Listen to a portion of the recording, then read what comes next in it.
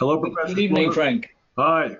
Uh, a lot's been going on since we talked last, and the conflicts in Yemen and Syria seem to be getting even worse, and the relationship between the U.S. and even other parts of the Western world and what's going on there is certainly not improving. And then the situation in Israel is getting worse between Israel and the Palestinians. Then I just saw an announcement that there are 11 billion pieces of plastic in the oceans that are destroying our ocean wildlife, especially the coral reefs. Right. But I think that what's been in the news in this past week that is most closely related to the sorts of things we should be talking about that relate somehow to globalization. Well, I suppose waste is very important, but I'm not sure what we can say about that. But what I have on my mind is the flu epidemic, because it is, after all, the 100th anniversary of the worst flu epidemic in history. The Spanish And flu. One of the things that has come up on and off for some time now is the problem of pandemics in globalization and the fact that it's extremely difficult to control them. And this flu epidemic has taken people by surprise. It's a type of flu for which the vaccine has never worked as well, and it's certainly not working as well this time. And there's been a number of deaths. I forget now, there's twice as many deaths as last year. Oh, I think at least. So it really is something new and a big warning to us that health is becoming more important in the world now than it was before, simply because everything spreads so much more easily. And if I understand correctly, the way that influenza spreads is much more difficult to control than most other infectious diseases, because it just spreads through the air. Yes. So you don't have to actually be breathing in somebody's face for them to catch it from you. I forget the terminology that's used, and it's not the sort of language that I'm accustomed to using, so I can't describe it properly. But they call it, I think, an airborne virus. Oh, yeah. And it's funny you mentioned that, because the chief executive officer of Swiss Reinsurance Company, the second largest reinsurer in the world, identified the risk of pandemic as the single biggest risk facing the reinsurance industry. So it's really, yes, it's on the minds of the people who insure risk, because they do a lot of life reinsurance. Now, if you look around the world and look to see to what extent people might be prepared for something, of course, in this country we have no health system. Well, Obamacare was a great improvement on what was there before, but it's already been downgraded to some extent. And Europe does relatively well, even though they're having a great deal of trouble financing everything in Europe. Mm-hmm. Mm-hmm. And then there are some other countries like Australia that don't do so badly. But I think part of the problem is that the medical profession sets its own prices. Oh. And the insurance companies seem to agree. Yeah, or just let them do it. The only mitigating factor against that is the United States government's Medicare fee list, which acts a little bit as a bit of an anchor. But once you get off that, you're exactly right. It's a free-for-all. And so, I mean, you think that the health industry should be treated in the same way. It's a utility. It's something, it's like electricity. It's something we have to have.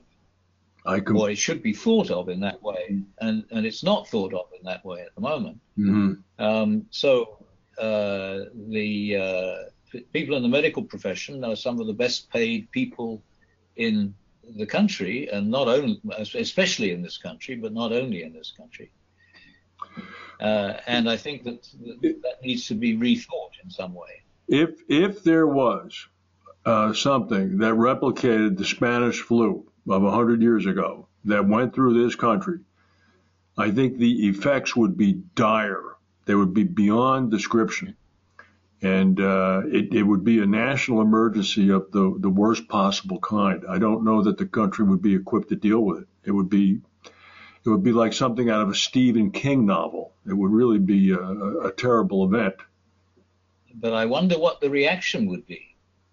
Whether it would lead to some sort of legislation that would make healthcare more easily accessible to people or not. Well, I think if we go back to that slight outbreak of Ebola 2 years ago in the United States, we saw a reaction of anger here that the government did not respond quickly enough.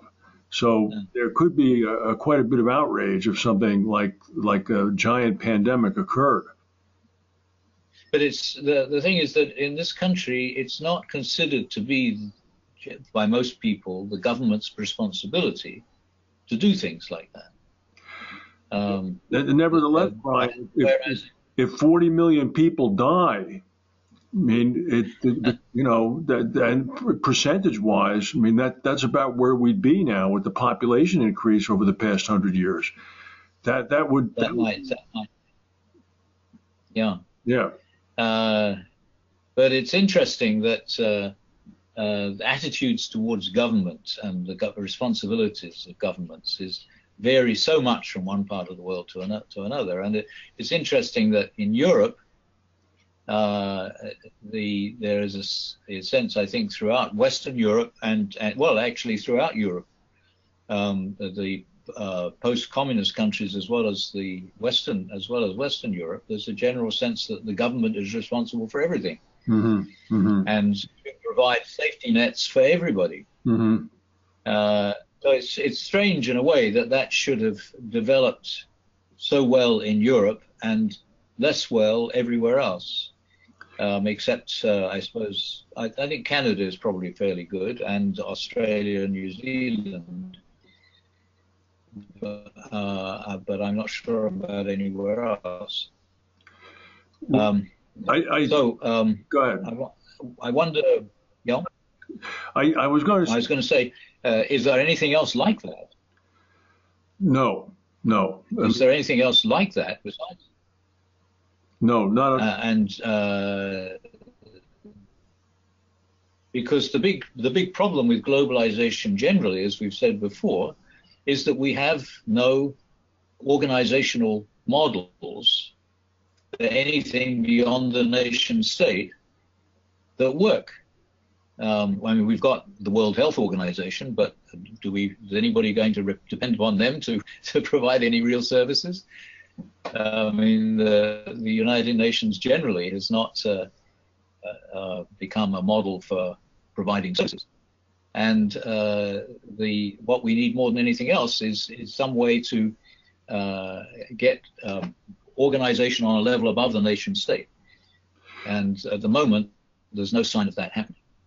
Well, it's a very sad commentary that these conversations that we're having now, which I'm sure are echoed in very responsible, powerful councils of the world, come back to the United States in the situation here where we see no appetite whatsoever at the highest levels of government to even move in the direction of international cooperation.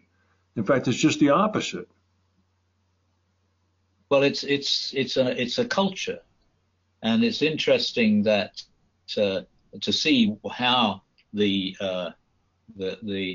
Europe, because of what happened in the 19th century and then into the early part of the 20th century, that the idea that the government should provide a safety net for everybody developed.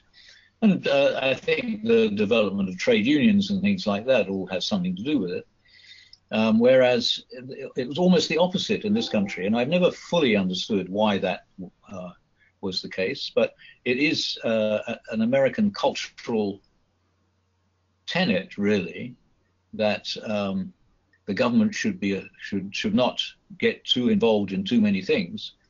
We don't want a large government and a large bureaucracy that would take care of everything. The country should be set up in such a way that everybody looks after themselves. But whether that is actually possible in a global population of 10 billion who are all interacting with each other, I don't know. It's going to be interesting to see. It's still the legacy of Thomas Jefferson and the American frontier combined. I think that contribute to that. But I think that sense has been hijacked now by people who simply want to keep their tax rates as low as possible and maintain independence. So but the one thing that could change that, we're always looking at game changers here, and sometimes I refer to the giant meteorite coming at us. But a similar kind of meteorite would be an outbreak of a deadly influenza virus in the United States. That would capture people's attention and perhaps begin to change minds. And the tax rates aren't that low anyway. No, they're not. Well, maybe next week we can discuss the aftermath of President Trump's visit to the Globalization meeting in Davos.